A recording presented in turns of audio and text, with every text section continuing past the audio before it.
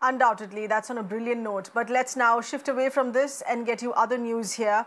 A total of 4 youngsters from a minority community have now been arrested, and this is from a Garba event. This is ongoing festivities, as we know. This is an incident that's coming in from Indore. This is on claims of love jihad by the Bajrang Dal. So this is basis what the Bajrang Dal allegation is. The police has been swift to act here. Students posed as volunteers. They were manning the entry when the Bajrang Dal members caught them, accused them of promoting love jihad, while two of the four in fact on duty there, they were students of the same college which organized this event, this Garba event. The other two were their friends. Now, in a statement here to the Indian Express, the Superintendent of Police here has said that the action taken was unfair. However, the SDM Parag Jain has maintained that these were youngsters. They were booked for creating a public nuisance. Meanwhile, opposed to these claims of the authorities, families of these students now say that they have been kept in the dark on all of these arrests that were made by the police. Our correspondent Govind is getting us further updates here on this. Govind, once again, we're looking at basis allegation that is coming from a right-wing group here.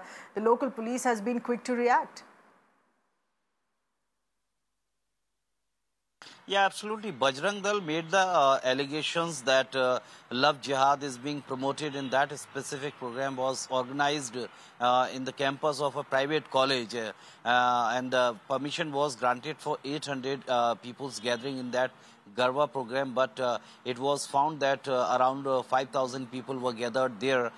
This is what we're talking about, the allegations of Bajrang Dal. Then after took action and 4 boys or the college students were arrested and they were sent to the jail after presenting in the court.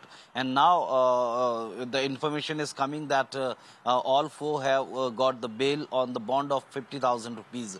This is what we can understand, that on the allegations of Bajrang Dal, this action was taken by police. Now police is sharing the information that they got this whole complaint from Bajrang Dal and other side of this whole case is they just making allegation that definitely it's a kind of action with the partiality, because there were thousands of people gathered in that program. Why from a specific community only 4 people were booked and they were sent jail without giving information to the parents of these arrestees.